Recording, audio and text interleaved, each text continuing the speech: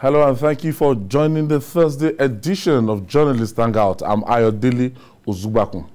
Today on the program, bandits storm Federal Government College, Bonijuri in Kebbi State, abduct dozens of students as Niger governor laments over 150 killed captives, says bandits informants are in his government. Hoodlums behead man, raise former Imo commissioner, lawmakers' houses. And later on the show, tremendous crowd received Governor Akeredolu after appeal court win as Jegede PDP head to the Supreme Court. I'll be hanging out with Asukwo James, Paul Dada, while Babajide Kolade Otitoji will be joining us from Abuja. So if you're ready, let the hangout start now.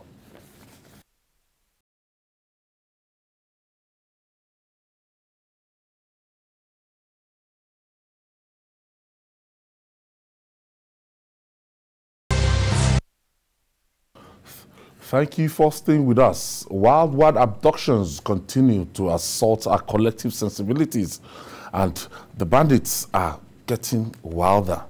Few hours ago, bandits stormed the Federal Government College, Bonijuri in Kebbi State, and abducted about 50 students. The bandits killed the policeman who tried to challenge them in Niger State, and 150 children kidnapped at Islamia school are yet to be freed. Speaking at a function in Mina, Governor Abubakar Sani Bello lamented continued detention of the captives and revealed that some politicians in his government are aiding and abetting criminals engaged in kidnapping and banditry by providing information to them. We knew it all along, Asukwo James, that look, this ragtag looking guys, tattered looking bandits, the money they claim, 400 million, 500 million, that is it with monkeys and baboons, they'll be spending it inside the bush. We knew that they will have collaborators within and outside, and especially now we're seeing that the governor of Niger State is saying that even in his own cabinet. So it seems to be a very long rope, a chain of, they have this organized crime chain. You know, let's even go with the first story, which is the 5 teachers who are adopted with unspecified number of students. You know, it's very sad that this is happening. That is the school. It's happening at this period. The whole Northwest is in shambles, you know. As we speak, students going to school are not safe. And I know that there was a time that either the World Bank or the UN, the World Bank actually gave money for Safe School Initiative. So that money, where is that money going to? Have they distributed the money and we do not know where the money, or they distributed the money and the money did not get to the right source? I think that is where we begin to ask those questions, because we cannot send our children to school and then they are being adopted by some ragtag people, you know, bandits who to me, till today, I see them as very heartless. Look at the 136 pupils that that were kidnapped some weeks back. Till date, we've not heard anything from them. But rather, what we heard that the children are sick, and they are still demanding 150 million. From where? Where do they want just look at family, the parents, the environment. You know, the children will be sick. Of course. There's no way to shelter them. Even if you walk under the sun, and if you're a child and you walk under the sun for long, and you're a child, you walk under the rain for long, especially in the north, that the weather is always harsh, is to the extreme. Is that if it's very cold or it's going to be very hot. The children now are, most of them are sick. Not sheltered. Not under any shelter. Ayo, we are talking about bandits who are not living like human beings. It is only when somebody is living, you know that the person is sheltered, that is when you know that, okay, fine, they will have a little bit of comfort. But we are talking about thick forests, and these children are there. We don't even know what they are feeding them with. Honestly. You know, and these guys, they've been demanding for money. Where do you want the government to get money? Even the Niger State governor has several times at several fora said that he had tried as much as possible to see how bandits will be dealt with in the state. There was a time he said he even ordered that drones for him at least to employ technology into this whole insecurity in the state. They didn't give him the opportunity for him to use the drones. Now these bandits, what they want to do is to try and cripple the states and make sure that he doles out money. Now, from what I heard from Niger State, the governor says that he doesn't trust people that are around. Now, that trust is the major thing that is said there. Not that people around him, he can't work with them. Politicians in his government are aiding and abetting criminals. What he's saying is that there are some people that, okay, fine, we want to give these bandits ransom. Who do we even trust will take that money to those people? That is the major thing. Very lucrative because do you want to say, okay, and so person yes, come? I remember one instance it will be very difficult in Zamfara State that they claim they gave the bandits 800 million naira. And then somebody edited the money again. So the bandits are saying, no, we got only 150. That is the major problem the Niger State government is having. So who does he trust to, okay, fine, we have the money, who are we going to give the money? Are those bandits who are claiming 150, are they the original bandits holding on to these children? Nobody knows. No, that is where, that is the place where the governor is at this. Is in a very big problem right now. Paul, now we have a situation whereby 50 students again to a region that is educationally disadvantaged. And over time, they've been trying to encourage parents to allow their wards to go to school. Now, this is what we have. This will pose like a big setback. Yeah, the bandits know where to hit Nigeria. They know the parts of modern Nigeria's body to hit, and that is going after schools. Going after schools. Schools are easy targets. Schools are soft targets. As it's very difficult now. I mean, it's not encouraging, to actually, to even send children to school. Many parents will not be encouraged to send their children to school because schools are very vulnerable. Now, up till this moment, we still don't have a strategy to protect our schools. We've said it 1,001 times. I'm going to say it another 1,001 times, and yet another 1,001 times, that you cannot be doing the same thing the same way and expect a different result. NSCDC was given a mandate. I remember, and I've said it before, was given a mandate to come up with a strategy on how to protect the schools. All NSCDC has told us is that 62,000 schools in Nigeria are vulnerable to attacks. So what we keep having is analysis from government and government agencies who are supposed to provide solutions or execute solutions. So they sit down like us and analyze. Now, you call these bandits ragtag, but I must tell you that the weapons they carry are sophisticated. Ragtag, you call them, but the weapons are sophisticated. They have been trained on how to handle these weapons. Now, look at what happened in Kebbi. A policeman, just one policeman, tried to challenge motorcycle riding bandits who came with what? Who came with sophisticated weapons. And of course, his fate was sealed. So we need to find a way to fix this issue. Now, we're talking about, thank God they are doing constitutional amendments, okay? I feel the issue of state police should just take priority. The Niger State governor was saying that he also said they were equipping what's it called now? Vigilantes. Yes, special vigilantes. Vigilantes. What can they do? Can they confront bandits? Maybe they'll help in the area of intelligence. No, I think the special gathering and all of that. Yeah, and they will operate in the city. Some of them use the local. You can't confront AK-47 with game guns.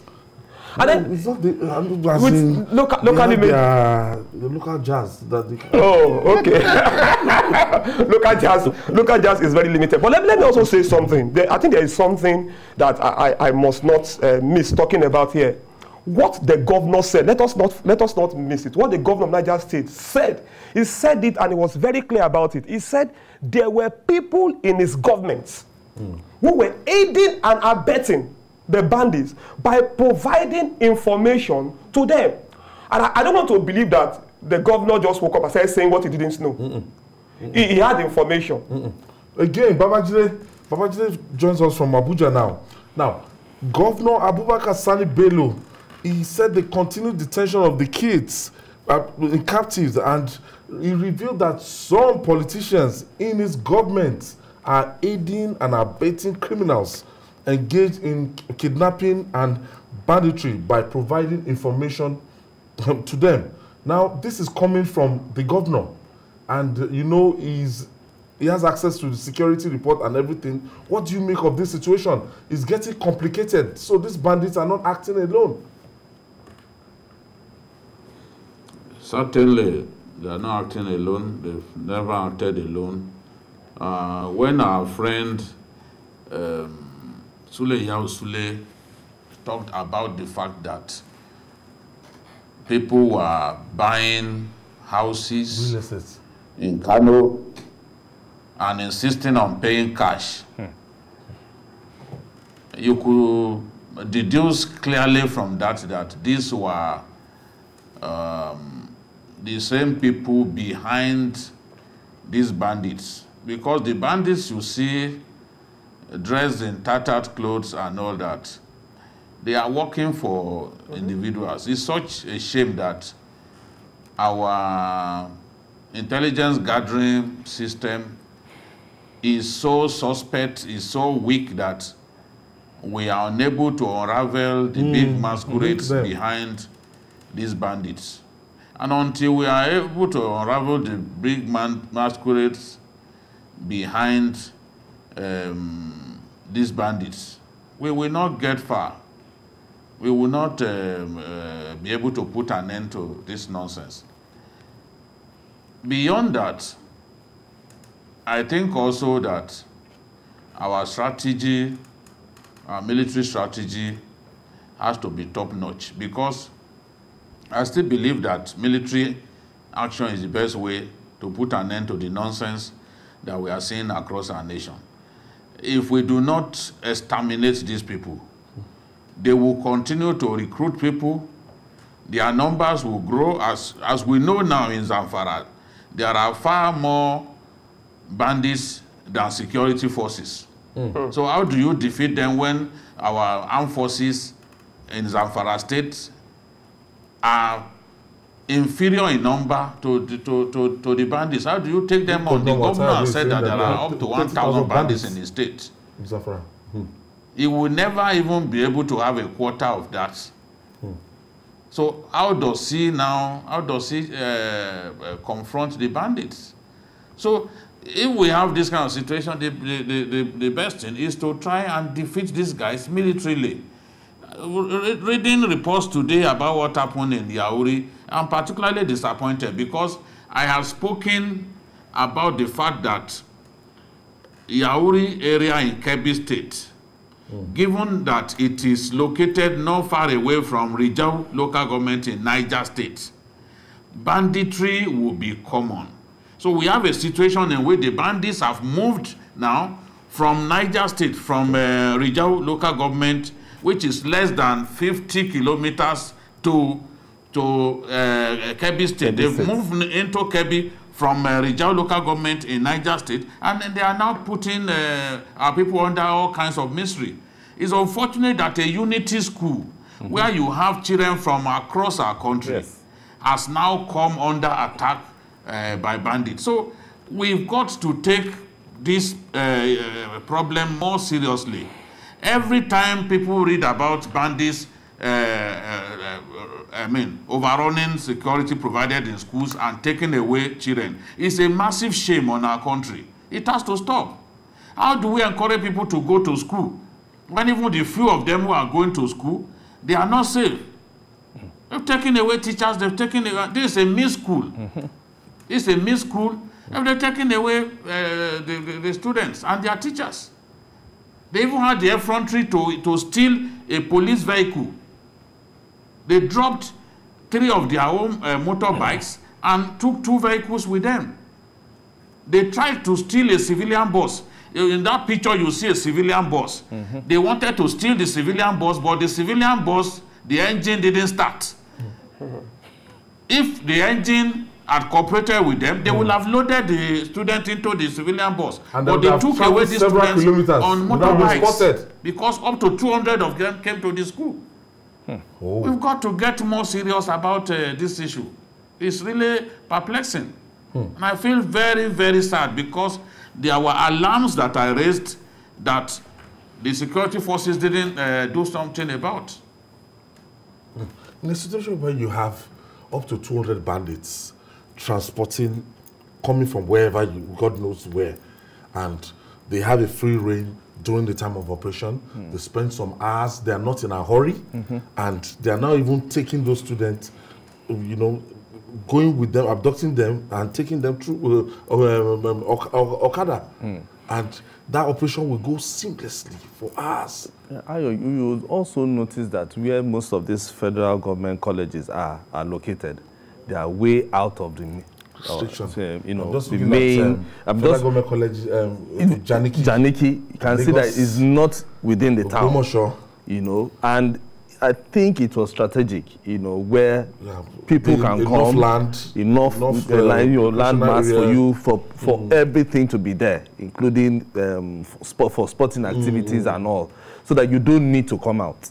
So now that that was when the country was good, because I'm just looking at even the one in Ijebu, they are just noticed that it's even on the road. That you won't even know, because if you are coming from Elisha, you enter, and it's just way out. You can't even know that that is a federal government college. So now that we know that this is happening, yes, even the one in Shagamu, you know. So now that we know that this is a big problem, I'm just looking at where this school is, how many houses will be around that school. It will be miles away or kilometers away. So when these guys will be operating, nobody will know. So the best thing is when we have these federal government colleges, where we have these schools outside the capital city, they should be secured. We don't want a situation whereby police, you just say, oh, you have 2, you just put maybe 1 or 2 police officers, and you give them vehicle, they will just go there and they won't get harmed. Even if they are armed, we are talking about close to 200 bandits coming, and you know when they come like flies, because they are coming with bikes, with guns. So it means that the entire system concerning saving and securing our schools should be changed. This is the period that the Minister for Education has to sit down, because even now, I feel that the Minister of Education is supposed to now declare an emergency and sit down with those who are involved in securing the schools and say, how do we secure schools in Nigeria? Because we are just talking about the Northwest.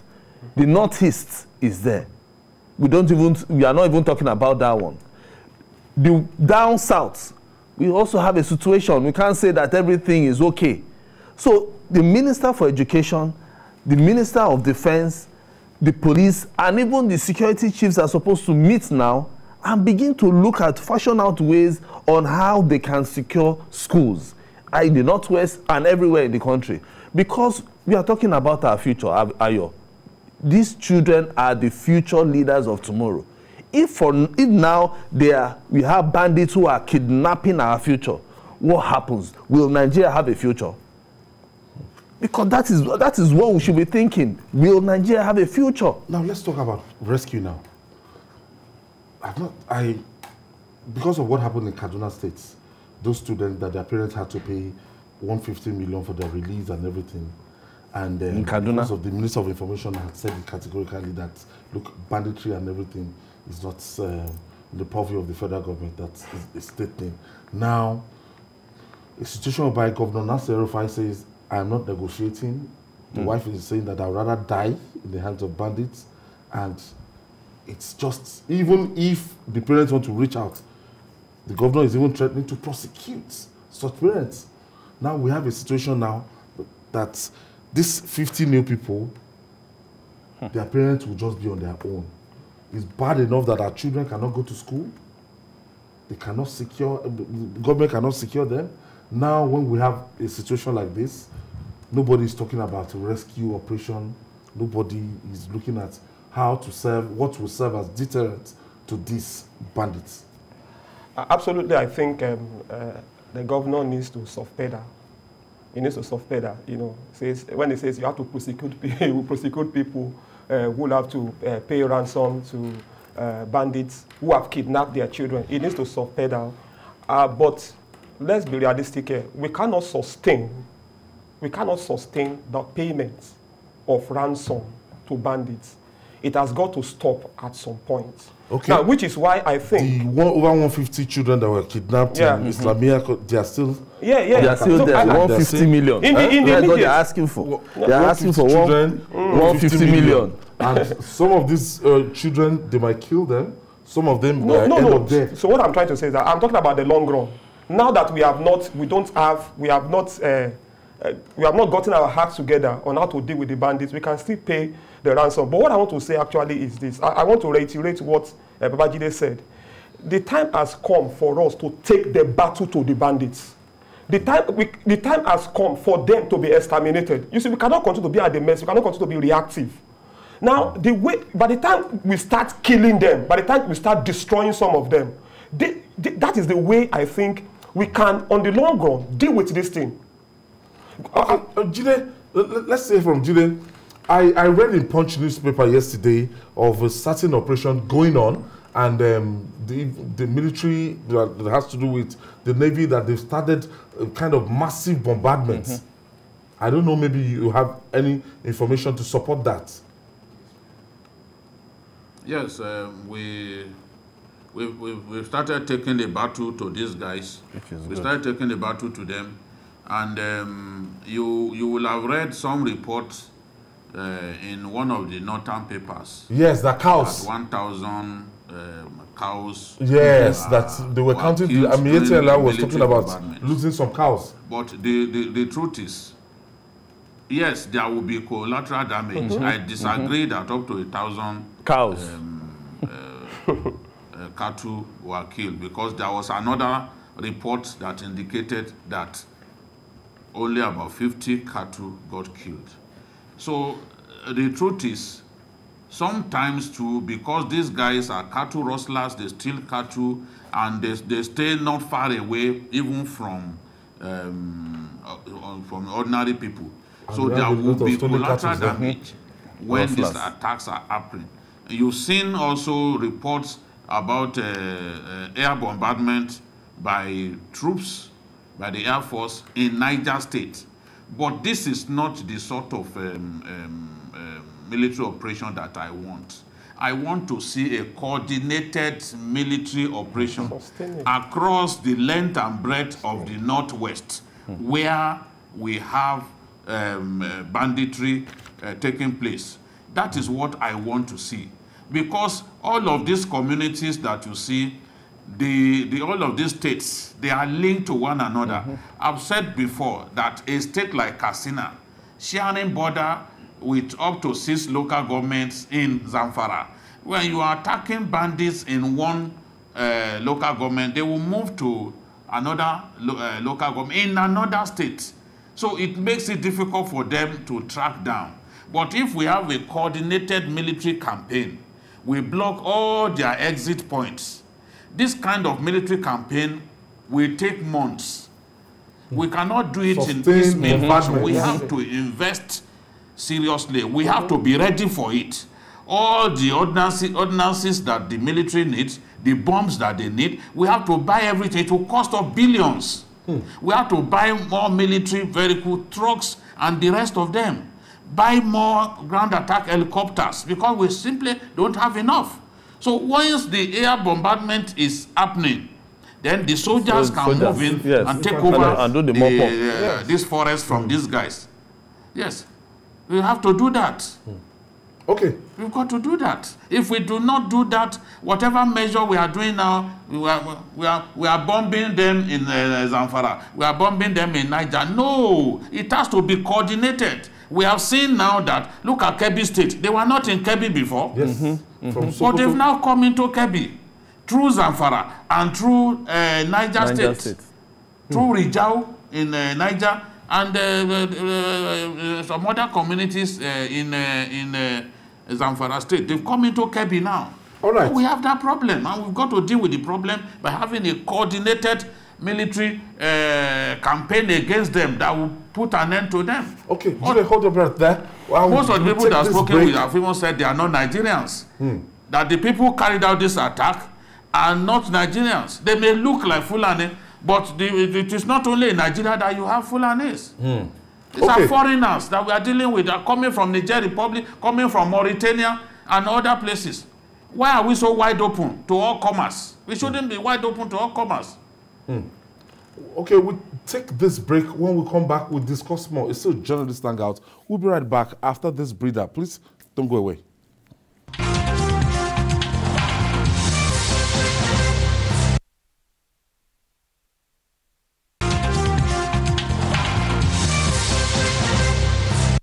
It's your favorite news and current affairs program on TV. This is Journalist Hangout, reaching you from TVC News. Yeah, I have Asukwa James is still in the studio.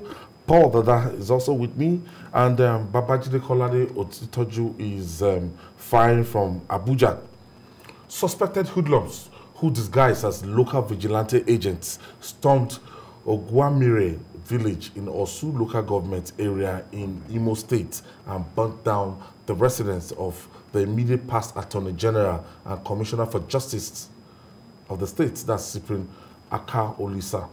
Now, and that of the member representing Osu constituency in the State House of Assembly, Ekene Nodumele. The gunmen also beheaded a man at the lawmaker's house. The State Police Commissioner, Abutu Yaro, has promised to arrest those who carried out the dastardly acts. Asuko, it's not looking good from the east, especially when you talk about people, hoodlums in Imo State. Imo that used to be tourist attraction before, hospitality and everything. Like now, they like Imo the home of hospitality. Huh? Like the home of hospitality. Imo is down, like upside down. I was meant to attend a burial last week in Imo State, and that place is just 35 minutes from the outskirts of Owerri. The last minute, I chickened out. you know that is the problem we are now having in Imo. You know, I was looking at a couple of videos, and I spoke with a couple of people in Imo, especially those who are professionals. And Imo, like last year, 25% of the inflows from diaspora, Imo actually had 25% of the inflows. That is monies coming in from outside, going into Imo. Outside, throughout the whole federation, Imo had 25%. 25%? Yes. And that has aided development, massive development. And that is why if you go to Imo, you see hotels, Owerri. Hotel and tourism, they were really cashing out. So the government was making money from tourism, you know, apart from FAC and all that. So when people are not really happy, because in fact it is even in Imo that at some point the people around Imo, the state around Imo, they see Imo as their own enjoyment center. So you leave Anambra, you come to Imo, you relax. Weekend, maybe like Sunday, you are going back to Anambra, you are going back to Enugu. You know, that is how Imo used to be until this happened. The local government, like the one in Olu, Osu, have been bedeviled by these attacks. It's either they go in for INEC offices or they go for police stations.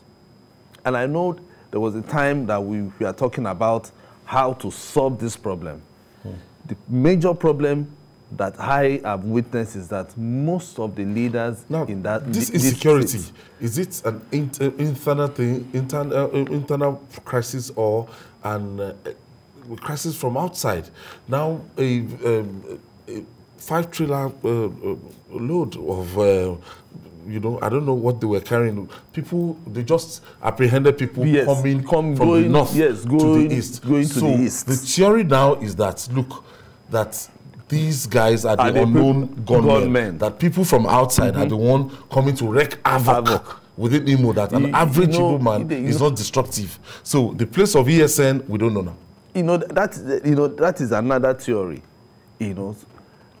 Report has not even come out saying yes, we know that they were going to Imo. I can decide to leave Lagos and say I want to go to Abia to go and make a living. You understand? So nobody knows where those guys were. That is why. What if you have like 100 young men? No, wait now. Wait, let's assume that they have those 100 guys going to Imo. Till date, since when they were caught, nothing, the government has not come out to say, these 100 people that were caught, they are going to Imo, we have profiled them. They were actually going for legitimate business or illegitimate business. And that is the only way. I don't think any governor has that kind of right. Yes, of course. It is the federal government. Because it was even the army that actually caught them. They handed them to police. Now the police have not said anything. So what we are expecting the government, because that is the only way you can calm frayed nerves. And people would now say, okay, situate the people who are calling themselves unknown gunmen and situate it properly. Because the people in the East, I want to say it now, the people in the East are not happy that this is happening. Because they believe that they are the sort of people that they can live by themselves without any support. That is the kind of people that they are. So if they caught a couple of people moving into Imo and nothing has been heard from the government, then there is a major gap between the government and the people in the southeast region. Who are those escalating crises in Imo states? Or in the entire southeast. In the entire southeast. Who are those unknown gunmen? If you look at the way this one happened, the people that were, the person that was killed, the places they actually they attacked, you have the impression that this was calculated. There was people behind it. It wasn't. They didn't pick these targets randomly. So some persons. An internal thing. Well, it could be, but this calls for investigation that is not shoddy, because the way police undo things sometimes, you wonder whether they are serious. For example, I am not satisfied with the conclusion of the police about the killers of Gulag. Okay. These people traveled 17 kilometers from the scene where they did the act, and then the next you said they were selling onions, and then they were selling. They were selling onions which they seized from was it a truck from Northerners, and then all of a sudden, then you engaged them. You couldn't even arrest any of them. So we are not. The whole thing is shoddy. Now you make noise about accosting 100 people coming from the north. You make a lot of noise about it. Okay, then you say, okay, you didn't even find anything incriminating, with them. Okay, like he said, have you profiled them? What is the outcome of that investigation? So we need to be very serious with dealing with this issue. Then another thing is this: police should not, because of pressure, okay, starts to pick people randomly, because in the East, people are also complaining. They are complaining.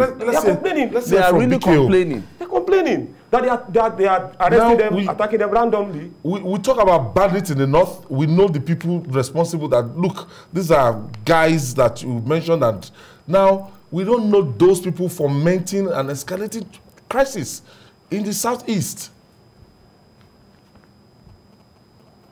It's a particularly complex situation. In one breath, you can say the people behind this are the members of the military wing of IPOB. But you could also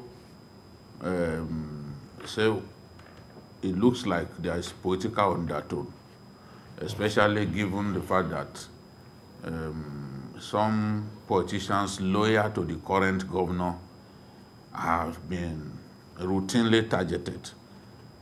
But it all depends. There could be a kind of coalition against the governor, made up of politicians, made up of elements from IPOB, because this was the governor who invited the Air Force to bomb the Olu forest, where yes, guys. Members of the military wing of IPOB were believed to be hiding. So all kinds of people could be behind this.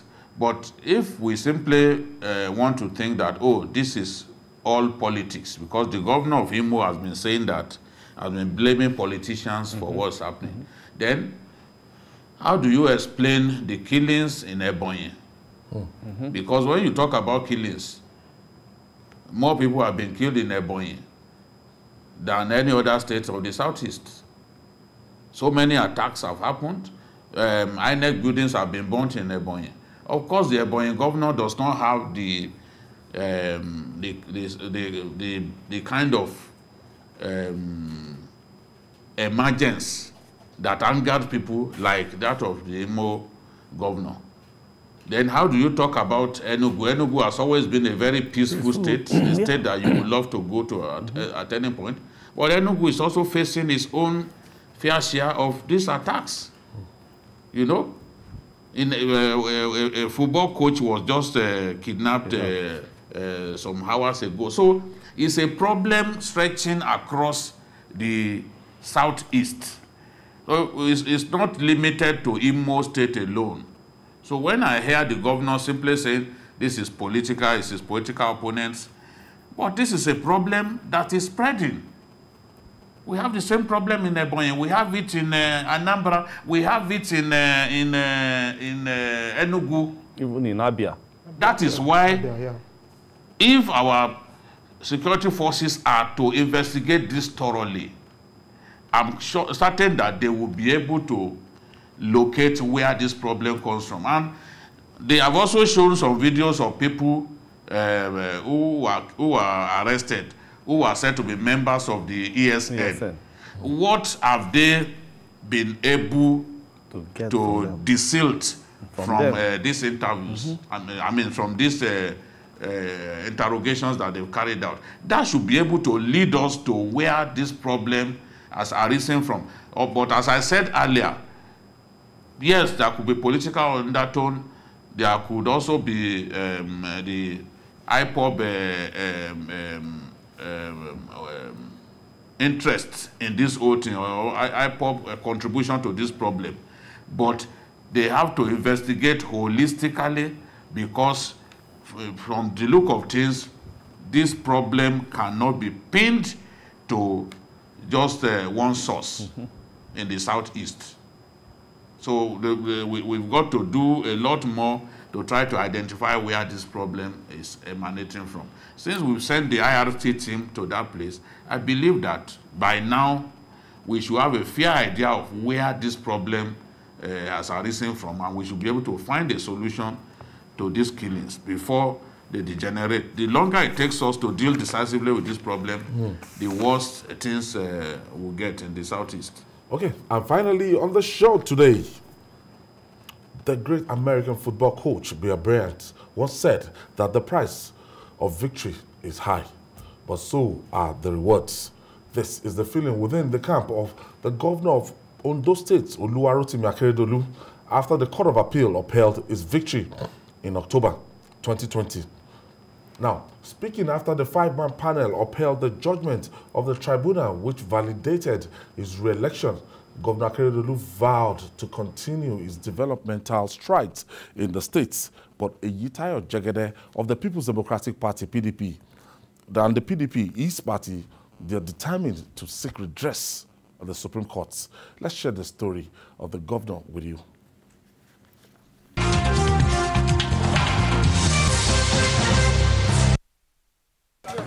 A day after the Court of Appeal sitting in Akure upheld the re-election of Governor Rotimi Akeredolu, top government officials and party supporters while the airport to welcome Governor Akeredolu from Abuja, where he attended a meeting. Outside the airport, residents of Akure, including motorcyclists, artisans, among others, trooped out to receive the governor. The crowd moved with the governor in his convoy through major streets of Akure. Residents thronged the streets to give the #1 citizen a rousing welcome.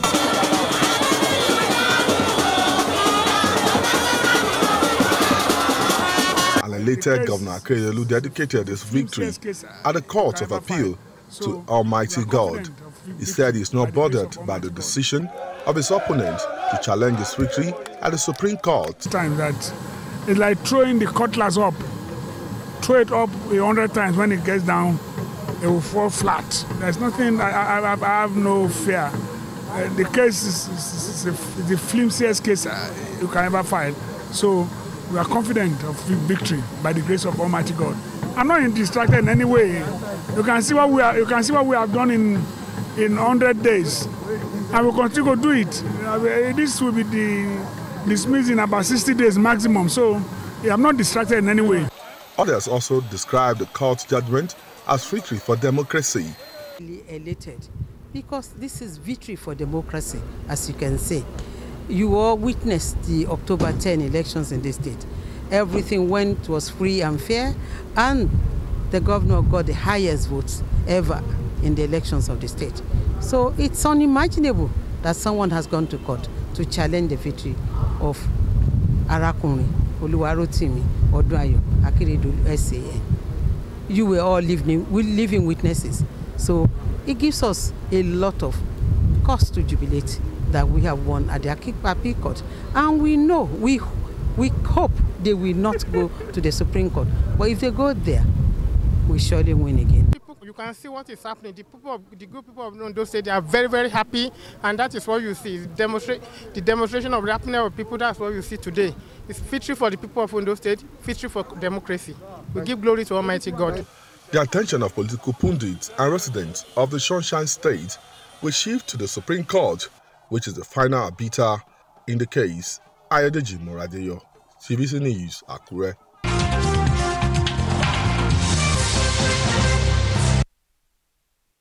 The SSG called the name Arakunrin Oluwarotimi Odunayo Akeredolu. SAN. Congratulations. This is actually his forte, as in he has been an election tribunal lawyer of raping for a long time now. He's facing the heat now. And, you know, interestingly, Eyitayo Jegede, SAN too, the candidate of the People's Democratic Party, now PDP, they want to go to the Supreme Court. What is it about this case from the tribunal that we have the Court of Appeal, which is the second to the last bus stop? Well, I think it's a good thing because there is a particular part of the case that the Supreme Court has to rest and decide on and let the matter rest finally. Well, it was called pre-election matter. That's the argument of APC. The argument that May Bala Buni being governor of Yobe State, and then at the same time being the chairman of APC. Chairman. Now, they cited a constitution of the APC saying that you cannot hold two positions. They also cited the constitution at the section 183 of the constitution saying that a governor cannot hold another political position. Now, the issue they are ultimately, yes, the Buni ESCO presented the candidate of Akeredolu. They did not have a local standing to sign the nomination of Akeredolu and his deputy. Now, the appeal court agreed. If they agreed with that, that's why they said, okay, this case is partially allowed and partially dismissed. Now, so they are saying that, now the election was, there's no doubt about it. Akeredolu won that election by a landslide. But this is a technicality. They are still they are contesting.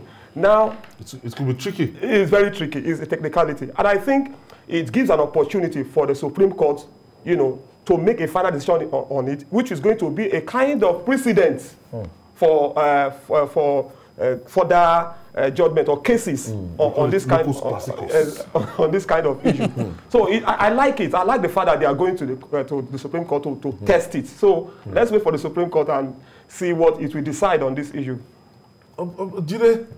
I don't know. The lawyers, yes, politicians, lawyers, they are very, very impossible people.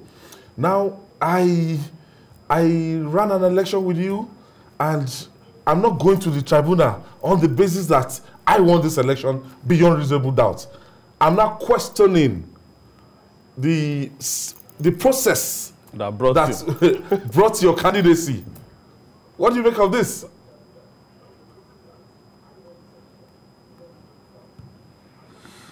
Hello, Judy, are you there? I've listened to some of the arguments made. I want to say that this will most likely serve as a lesson to the APC, because clearly the appellants did not join Governor Mai Mala Buni in this suit.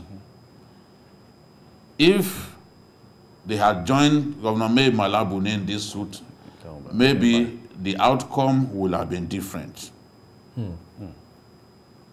Because the appeal courts affirmed that Mai Mala Buni, who was cited in the by the appellant as someone who was occupying two positions, you did not join him in the suit. So for not joining him in the suit, the appeal court was the opinion that he did not get fair hearing. The appeal court was also of the opinion that Governor Akeredolu could not be vicariously liable for that error. Because, again, crisis within the APC. Mai Mala Buni didn't get a chance to defend himself. These are technical issues in law, but they are also very valid issues. If you fail to join someone in a matter like this, and you want judgment entered against that person, it's not going to happen. Jegede was not contesting the fact that he lost the election. He was more interested in the internal affairs of the APC. Yeah. And their own argument was that Mai Mala Buni was the one who signed that document, affirming that Aketi and his deputy were the candidates of the party. Mai Mala Buni was the one who signed. But the argument of the APC lawyers is that Mai Mala Buni was not occupying that position in full capacity, that he was not drawing salary as a full-time chairman of the All Progressive Congress.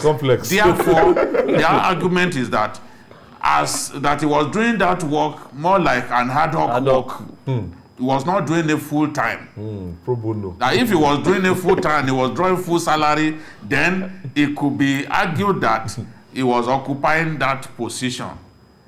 Of course, as I said earlier, the big error that I think that they have made, that the Jegede and his team made, was that Mai Mala Buni was not joined in this suit. And when you make that kind of critical error, you've made it easy for your opponent to claim victory. Exactly. And at the level of the Supreme Court, I don't think that they can lead evidence that they did not bring up during the appeal. I mean, in the trial court. Exactly.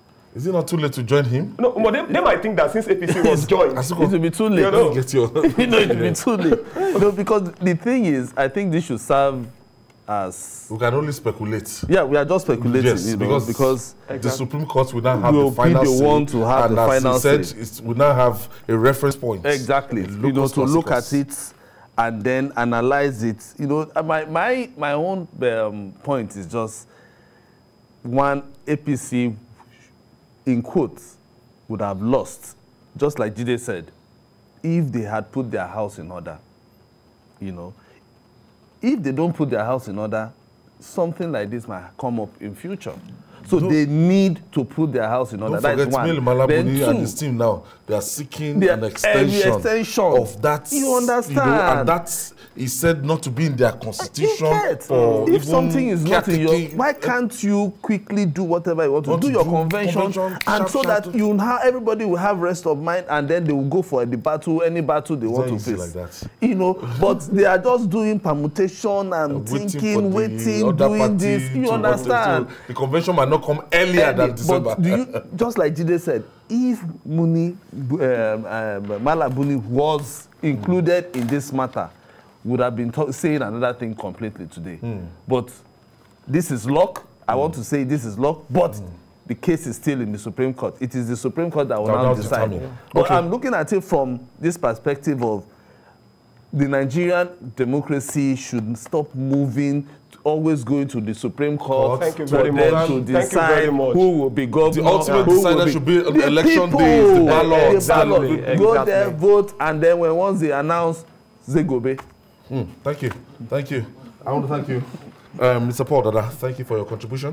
And the pirated man himself. Asugo James, thank you for your contribution. And Omo Atata of Okuland, thank you. And we pray for you as you you go back to your town. And on the day that your enemy has a case against you, may he fail to join you. May he fail to join you properly. And that's our package today. Join us tomorrow for another episode of the program. And don't forget to join us on Journalist Hangout on Sunday. That's from 1:30 p.m. to 3:30 p.m. We're on YouTube, youtube.com/TVC News Nigeria. I'm Ayodele.